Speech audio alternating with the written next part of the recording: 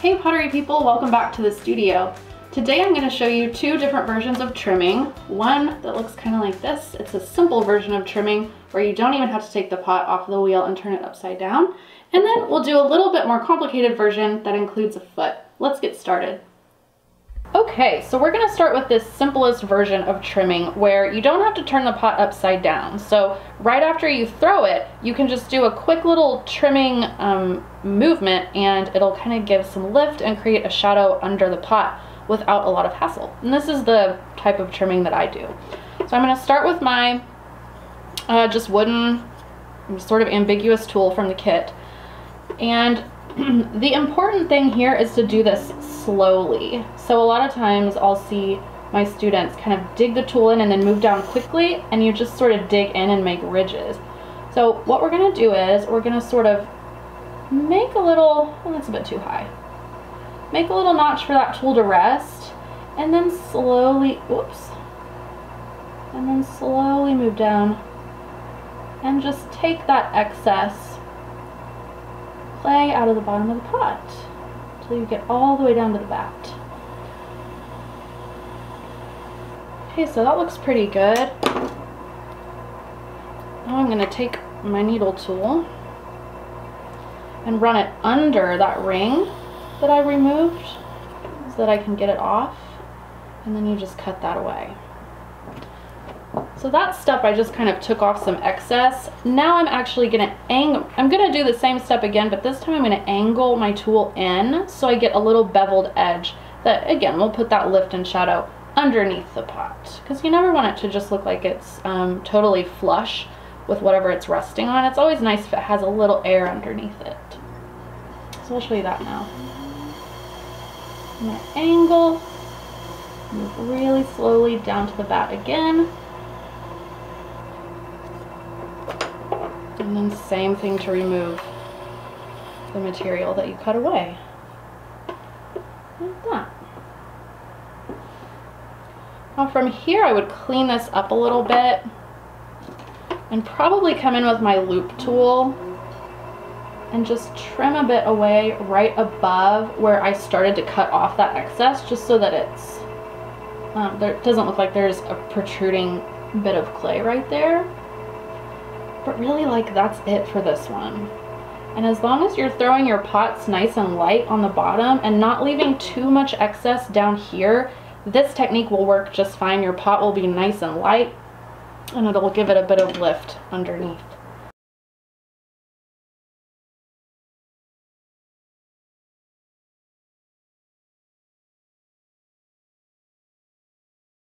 Now we're going to do a little bit more of a traditional trimming technique where we trim a foot. And it's a little bit more challenging, but hopefully I can show you a few things that'll make it a bit easier. And this first part is pretty hard, but I'll show you how I do it. But you know, however you can kind of figure out this first step, you do that. So just like when we're throwing, we have to start by centering this piece, and it's upside down because we're going to be removing some excess clay from this part of the pot. So we need it upside down and we need it centered. So you'll see lots of different ways of doing this. You'll see the one-handed technique where you kind of tap it to center. There are also tools that you can use to center it for you, but this is the easiest way that I've found to center. So let me push it off here a little bit. So this would be off, and the way I do it is I just kind of grab it. This is so hard to put into words, you guys, but I just sort of push it until I feel that it's centered. That's really the best way I can describe that. So if you're struggling with that, I guess just maybe try this and see if you feel what I'm feeling. But again, use whatever technique that works best for you for that, because that is kind of a you have to find your own way for centering a leather hard piece. So let me just get it really good, as best as I can. I'll be honest, this pot is an eensy bit off center, so that means when I threw it, it was just, there's a little air bubble in it or something. But when that happens, don't worry, just get it as close as you can. Okay, so I'm going to call that centered. And I'm going to add just a little bit of water around the pot. You don't want to get water on it. But I'm gonna do what's called lugging, which is where you use clay to stick the pot down to the wheel. And so I want a little water to help my lugs stick. And they look like this. This is just scrap clay. There's really nothing special you need to know about lugs, just that you want them to be nice and soft so that they don't push in on the side of your pot and warp it. So when you stick it down, you're kind of pressing it against the lip of the pot. And so if the lug is hard, it will change the shape of the lip of the pot. So I use 3. Sometimes people put it all the way around. That's fine. Whatever you're comfortable with. Just make sure that they're secure and they're going to hold your pot in place. And you can do this on a bat. I'm doing it directly on the wheel head, but if you're more comfortable on a bat, that's okay too. You can kind of adjust this process to what you need and what you like. Okay, so that's pretty good. Now from here, I'm going to take my trim tool and I'm going to take the excess material off of the side. That's the first step to making a foot. So you kind of have to get it ready and prepared to carve out the foot by getting rid of any excess first. I'm gonna have my left hand holding down the pot on the top, and I know that a lot of times we sort of get away from that because it feels a bit uncomfortable, but your lugs can only withstand so much pressure from the side when you start trimming. So I have always felt like it's just an added layer of help in keeping the pot still to have your left hand on top there and supporting. And also, you know, I'm always saying keep your hands together so they're working as a team. So that kind of lends itself to this as well. Okay. I'm just gonna start getting rid of that pesky excess that's always down there at the bottom of a pot. Unless you work really hard to get it scooped up out of there, and then sometimes you end up with really thin walls and it's not worth it anyway, so it's okay. You can always trim it out later. So I can feel that I'm getting close to having mostly the excess that I want off of the pot. I'm getting pretty close. I'm not going to need to do much more. Just want to kind of get it kind of flush, or like not flared out at the bottom of the pot to start with. Okay, cool, that's good. So now I'm going to sort of make a goal line for where I want my foot to be, and this is kind of a wide-ish pot. Well, for a 1 pound pot, it's kind of wide. Obviously, it's quite small in general, but for 1 pound, it's kind of a low, wide piece. So I'm not gonna be able to make an eensy little foot. So I think I might want the edge of my foot to be about right here. So what I need to do now is I need to get rid of this corner and make it round instead of angled like this by getting rid of some more material. So I'm just gonna angle my tool and I'm gonna work it towards that line. And you guys, like, knowing how big you want your foot to be, like how to make that first line that I just showed you, again, it's one of those things that's hard to put into words. It's just something that you figure out after some practice.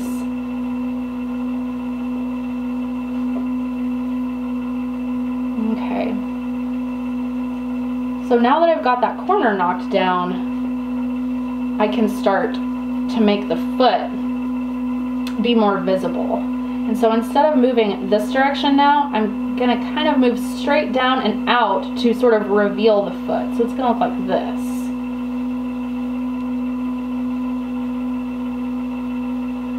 This is a real tricky part because this is where you can trim a hole. If you start to feel some waves like this, oftentimes that means your clay is getting really thin in one spot and you don't have a lot left to trim.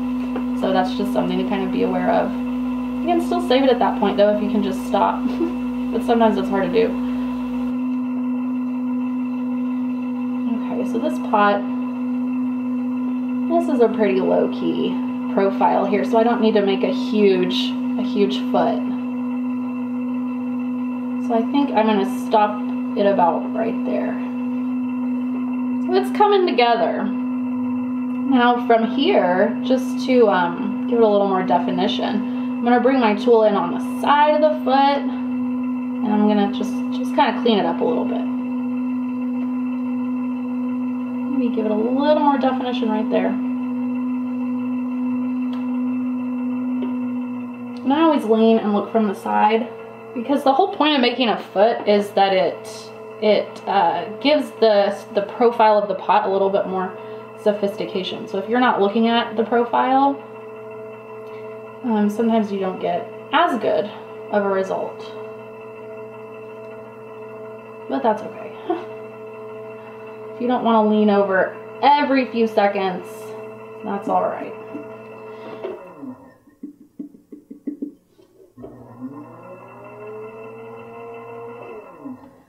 So I'm tapping so that I can hear if it has like a hollow drum sound. That tells me that this is a little bit thin. And this doesn't sound too thin, so I am going to go ahead and carve out an interior part of the foot right here from the middle. But if your pot is too thin, just skip it, because this next step is for taking out excess from that might be on the floor of your pot.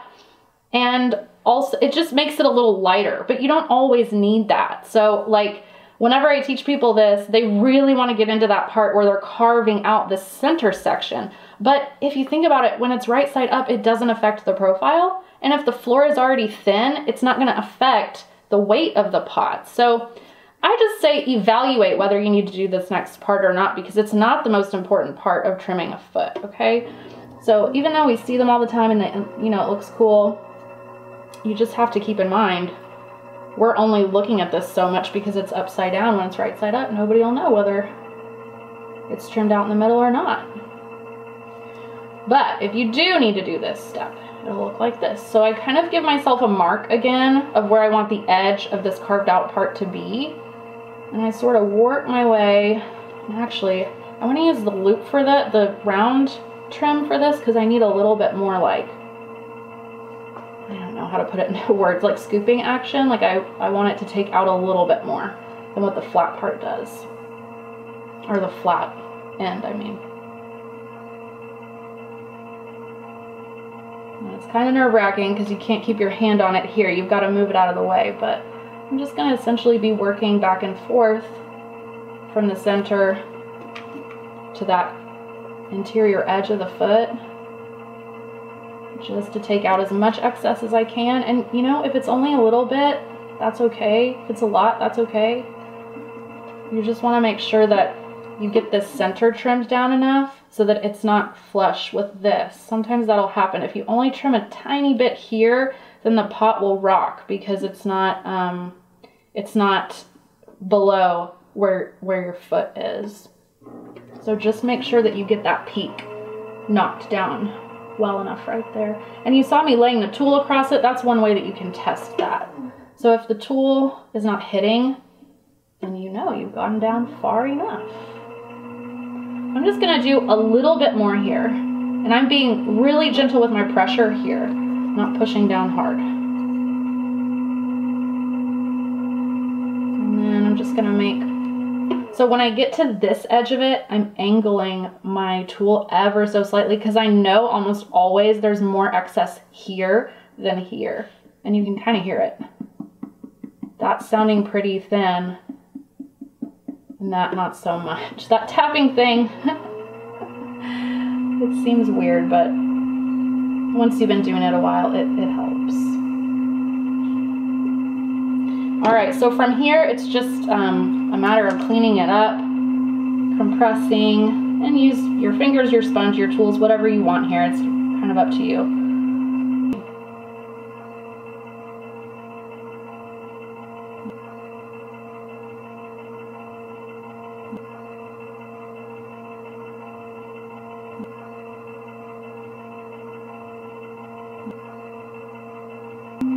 And that's how we make a foot.